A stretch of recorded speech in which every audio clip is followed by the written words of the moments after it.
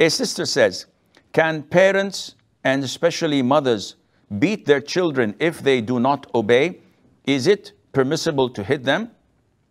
There is a difference between reprimanding and torturing.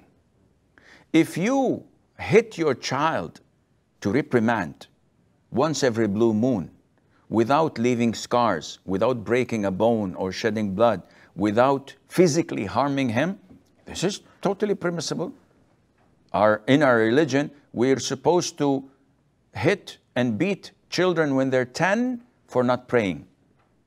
And this is not to express our anger or to vent. No, this is not to abuse or torture.